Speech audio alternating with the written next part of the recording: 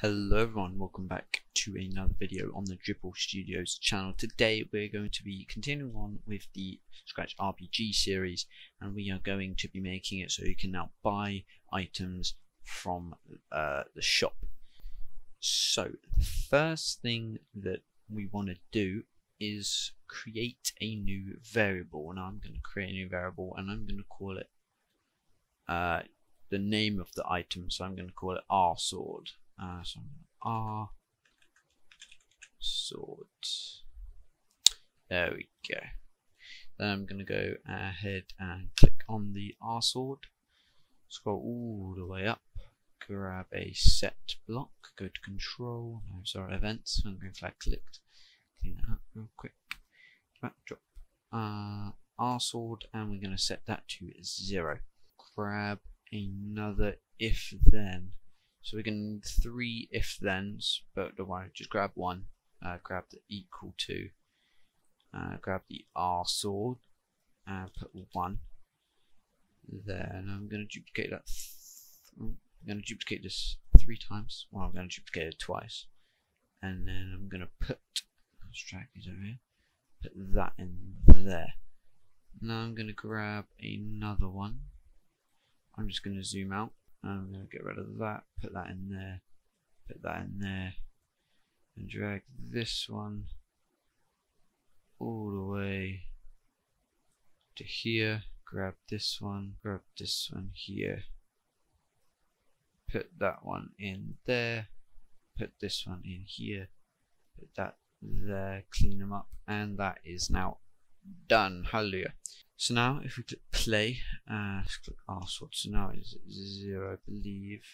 Never mind, we've done it wrong. Alright, and we haven't done it wrong, so let's get rid of that and let's duplicate that block again, stick that back in there, scroll down, let's zoom back in. Alright, so what we want to do is grab, we can now get rid of that, grab a and, stick that in there, stick that in there. Just duplicate that, sticks that in there, sticks that in there, boom. And as you can see, it is gone, nothing's happening. Lovely jubbly. So now we can disable that. So now we can go ahead and access the shop. So if we go to the shop, so this is the shop. So we want it to buy a R sword. So what I'm going to do is I'm going to duplicate the R sword and I'm going to call it R sword button.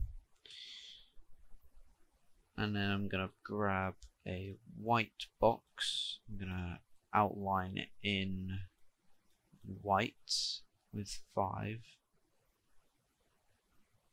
Now I'm going to get rid of all of them. So if we clean up blocks, keep getting rid of them like that. There we go. Now we haven't got any big ones. Alright. So we want, instead of open in, we want open shop. So if open shop 1 is equal to 1, if we want it to 0. Well, we can get rid of that as well, and we can get rid of that as well, and we can also get rid of that. And so now your code for the button version should literally just consist of these two. There we go. It should consist of these two. There we go. Okay, it's done. So it should consist of these two. Now we want to when this bright clicked, we want to set R sword to 1. Grab a event, green flag clicked, forever. So we can just grab a forever block, stick it there. Looks, set ghost effect to 50. And I believe that should, so if we open inventory it's not there, do that, we need to change the position of that, so and that is what I'm going to do. So those are the coordinates. So set this there. I'm actually just going to grab another. I'm just going to make a new forever.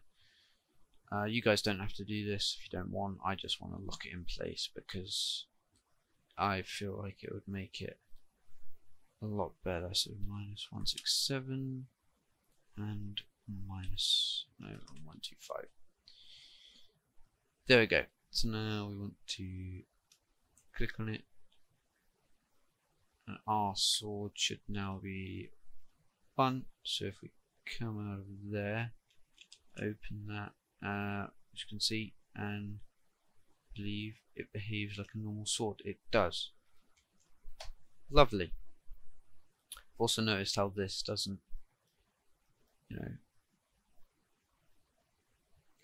go to the front layer.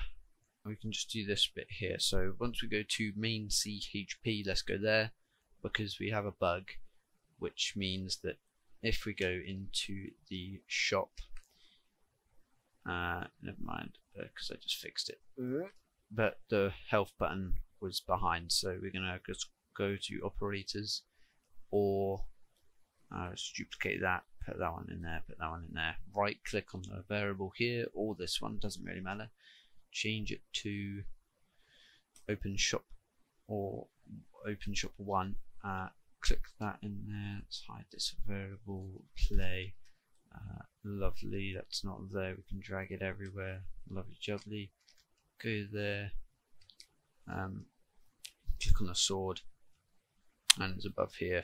Now if we go back to our inventory, it behaves like a normal sword. Lovely. Now if you want to cost coins, all you have to do is go to the R sword button, where it says, when this right clicked, we want a if then or equal to or greater than, and we want to set the cost of the thing here. So let's just say 10 coins and put 10 for both. Grab variable coins, put them in both, put that in there, put that in there. And I believe now if we don't have 50 coins, so as you can see we have 0 coins, we can't buy it, and I believe it doesn't appear, it does not. However, now if we go coins, it doesn't work. Slider, let's get 100 coins. I think we can now buy it, and it appears. So now what we want to do is deduct those coins. So we want to grab change coins by minus 10. So it has to be minus and whatever this number is. So it takes your coins away. And I believe that should be it. No sword. Go over to shop. We can't buy it because we don't have the coins. Let's give us those coins. As you can see there, now we have normal coins. Still don't have it. Let's open the shop.